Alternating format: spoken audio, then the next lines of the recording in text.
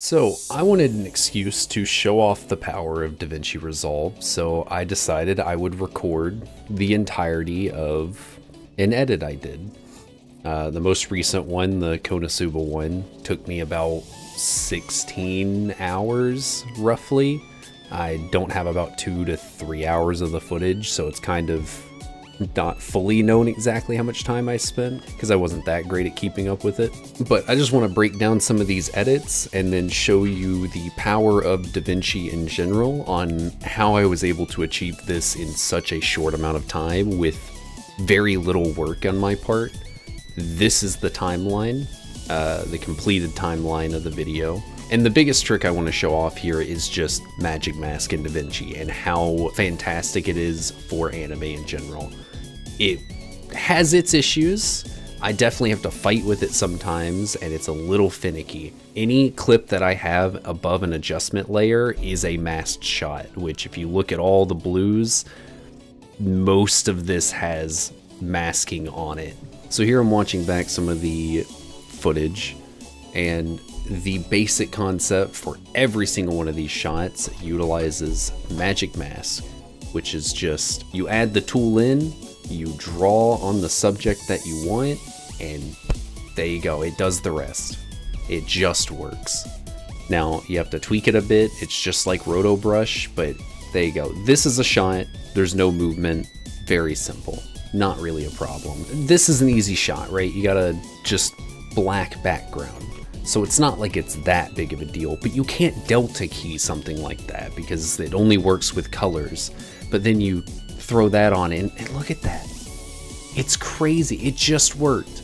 And then I'm gonna run it and it's just gonna process each frame and it's flawless. There's a bit of wiggle in the hair as it renders, but if you add a little bit of feathering, lower the threshold just a bit, you can't tell, especially if you're throwing on enough movement in the background and stuff so you can't see the outline.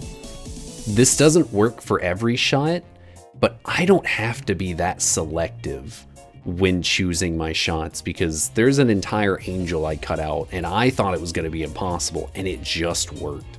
This is a more complicated shot just because I had to cut it into several layers to get the effect I wanted. So while this plays out at 2 times speed, I'm just going to talk about the process I went through to make the video, which is pretty much my creative process for everything I make, which is a purely linear edit. I pretty much start from the beginning and just keep going through the song. I very rarely skip ahead to a section to edit that first unless I just have a really good idea for that moment. Whatever I do at the beginning of the edit is going to change what I do later in the edit. And I don't know how common that is for everyone. I feel like some people maybe jump around a bit more and do it in sections and leave little gaps. I very rarely leave a gap as I'm editing unless it's like a filler scene until I find something better.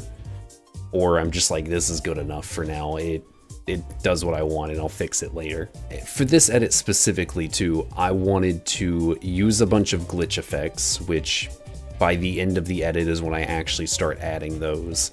And those are pretty much all just block glitch fusion transitions. I just use stock fusion transitions. I tweaked them a little bit, but for the most part, a lot of them are just drag and dropped from the left side. But I wouldn't place the clips side by side so that it wouldn't actually transition between the 2 scenes. It would just apply the blocky glitch effect onto the scene I wanted, typically the background, so that I could glitch the background and leave the character in the front, which also helped hide a bunch of the jank on some of the cuts.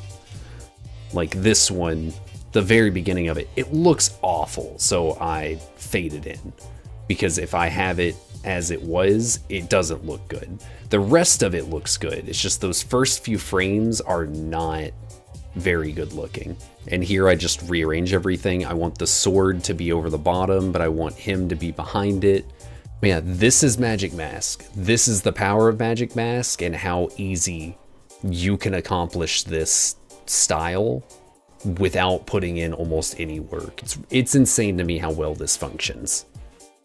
When I first purchased Davinci Resolve, I did not realize I was gaining access to the most powerful tool ever. where I would never have to manually mask ever again. So this is probably the most complicated shot I did that included still using Magic Mask, which I accomplished by cutting out the character, creating it a 3D image plane, rendering that out, and using a 3D camera in the scene to go through him so that he would be flying at the screen.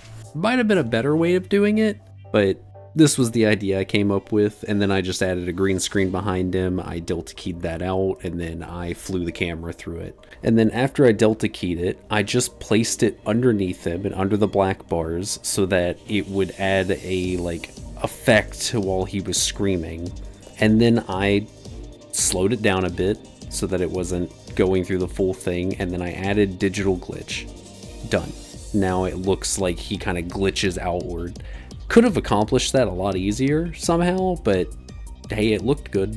Yeah, I don't have too much to show off in this. I don't want to break down every shot because most of them are the same thing. It's just me layering a character over an adjustment layer, which is cropping the scene under it. That's it. That's the whole effect. Every once in a while, I'll leave a bar over a character. Sometimes that's to hide the mask just fighting me and not wanting to function how I want. But a lot of the time, it's not so much it messing up, it's more just the effect looked better if they weren't over both bars. It always looked weird for a character to just suddenly appear over both of them, but them only appearing over the top bar and like coming out of the bottom, it still gives you the 3D effect without looking strange and suddenly like popping out at you. It worked fine if a character was already over the bars and then the next scene they were as well, or someone else was. But say this section right here, I have Aqua and Kazuma both staying behind the bottom bar and above the top bar. So with that said, hope you learned something about how good Davinci can be. You should use this program. Magic Mask is not free though. I will say you have to pay for the software. Or, you know, get the software somehow. Don't pay for it like me to make AMVs. It's a bad idea. But I don't regret it. It was worth it. Honestly, Davinci could sponsor me at this point. I would sing their praises till the end of time.